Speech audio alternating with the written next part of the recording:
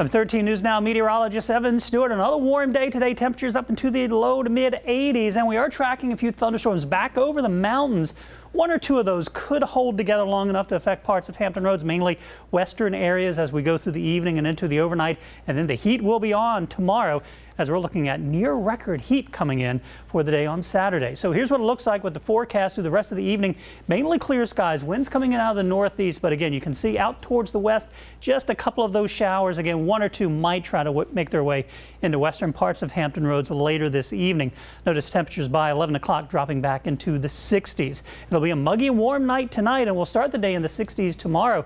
But as those southerly winds continue to increase, we'll see those temperatures climb, going for a high temperature of 91 degrees. The record is 92, set back in 1881. So we're looking at a hot day tomorrow, and then a little bit of a cool down for some of us on Sunday. I think it'll be a day with a wide range in temperatures from the northeast to the southwest for your Mother's Day. But the forecast for the rest of tonight, skies becoming partly cloudy, that low risk of a shower mainly to the west, 65 degrees, and tomorrow 91, mostly sunny with near record heat.